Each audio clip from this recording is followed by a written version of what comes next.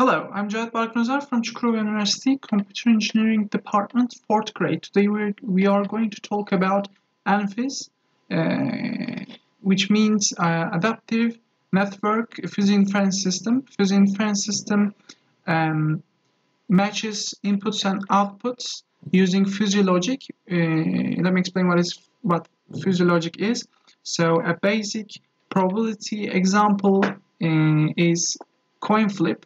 Coin flip's output can either be 0 or 1, and we can use AND gate, XOR gate example to create, matching rules.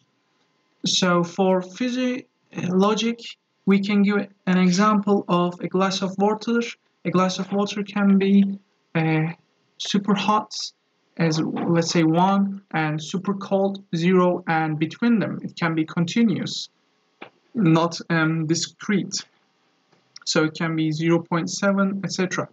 So and Anfis uses artificial neural networks to create these relations. I used Anfis. You can download Anfis using pip, Python package system.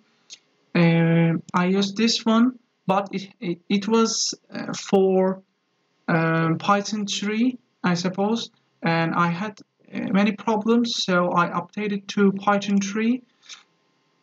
And here you can find it from here. I will put these links in the description. I changed some names, I changed some directories, I changed some operators, methods, etc.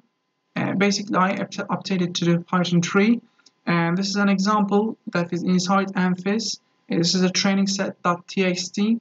So there are some continuous values because it's fuzzy logic, and we are going to do some regression. This is our data. Here we are defining each neuron's initial state, and also its function, and thresholds for output neurons, etc. And here we defined our membership function, and we are adding the data, output, and membership function, and we're saying we want it to run for 20 epochs, so it will repeat 20 times, and this is its error. It starts from 32 and goes 28 and stops at the minima. And we can also see from the plot, as we reach to the 70th epoch, it stops there, and this is its trained and original plotting result. And that's all. Thank you for listening. Thank you for your time.